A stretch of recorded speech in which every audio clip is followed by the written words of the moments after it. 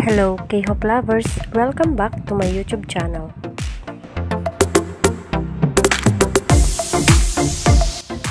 Lee Min-ho attending Fendi photo wall event at Palazzo Show Boutique yesterday, February 8, 2023.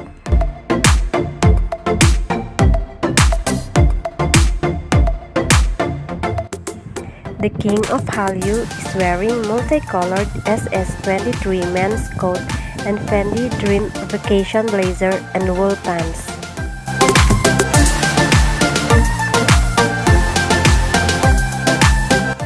Lee Min-ho has joined luxury fashion. Fendi has just welcomed him as its new Korean brand ambassador since 2021.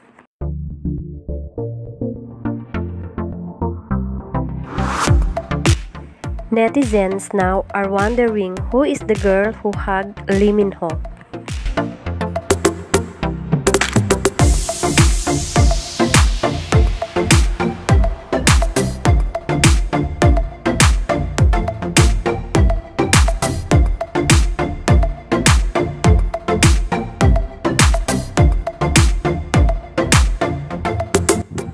According to Lee Min-ho's official fan account, she is the CEO of MYM Agency, the older sister of Lee Min-ho.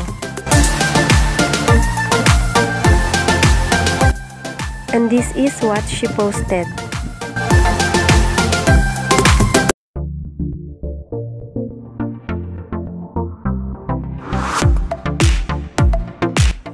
What can you say about this video? Just leave a comment and thank you for watching.